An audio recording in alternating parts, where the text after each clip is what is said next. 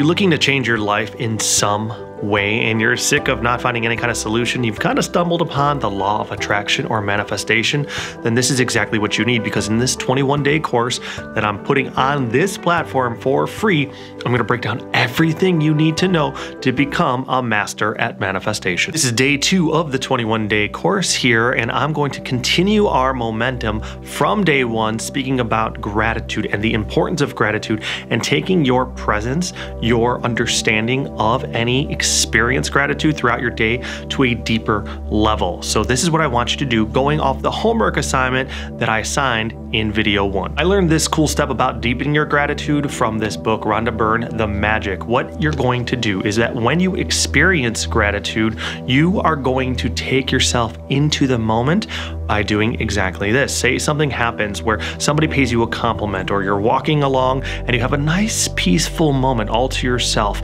and you're like, wow, this is nice. And you know that you're supposed to look for gratitude, and here you are experiencing a moment of gratitude. So you do exactly this. You take a nice deep inhalation. You close your eyes if you're somewhere safe, you're not driving or something. You place your hand over your heart and you say, thank you. And you allow yourself to really marinate in that gratitude. Feel as if there's a force there gifting you this experience, and you are showing and honoring that gift. You are showing respect as receiving it through those 2 words, thank you, and more importantly, feeling those 2 words from the bottom of your heart and soul. In order to attract what we truly want, we have to come to gratitude for who we are. Well, how often do you say good things or think good things about yourself? Better question might be, how often do you say bad things or think bad things or feel bad things about yourself? Well, we need to reverse that tide. We need to feel really good about being exactly who we are. So how do we do that? Well, have you ever received a love letter? They're pretty awesome to receive because you feel really special, because that person is highlighting all the reasons why they love you.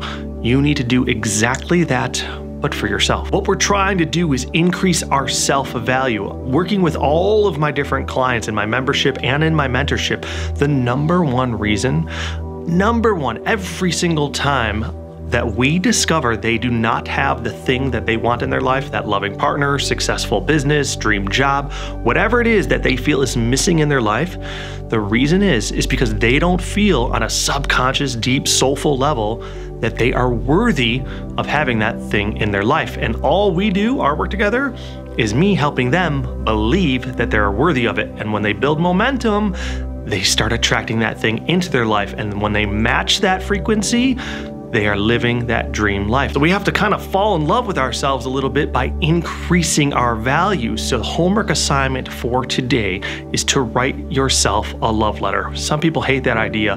Do bullet points. Write out why you like certain things.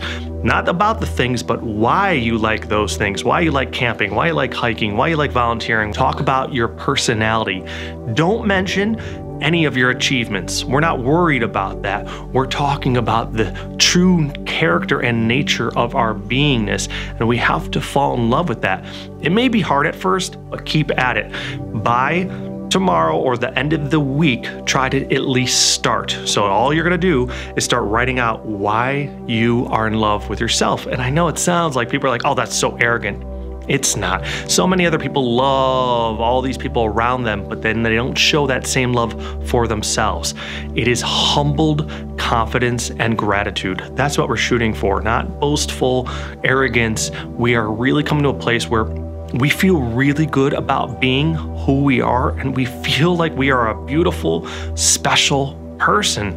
That's okay. Actually, that's really freaking healthy, and that really spills out into every other facet of your life. But you have to feel it. You have to breathe it. You have to think it. You have to know it. So we're starting by putting that all down on paper. It can be 3 sentences, it could be 3 pages, whatever you're comfortable with. When you start writing, allow yourself to be vulnerable, allow yourself to be transparent, and let those words flow onto the paper. When you are done with that, I want you to read that over every single night for an entire week. And I want you to allow yourself to let those words just wash over and through you. feel those words. Feel that, you know what? I really am a special person, and I don't need to convince anybody else. I need to feel this for myself. This is a practice for you and you alone. What we're doing here through this process is elevating our self-worth, and therefore we're gonna start vibrating with or broadcasting an elevated frequency. So the things we ultimately desire, that dream job, that awesome business, the loving person and partner coming to our life, the lifestyle we wish, we actually start feeling worthy of it just by feeling worthy of everything and just for being exactly who we are.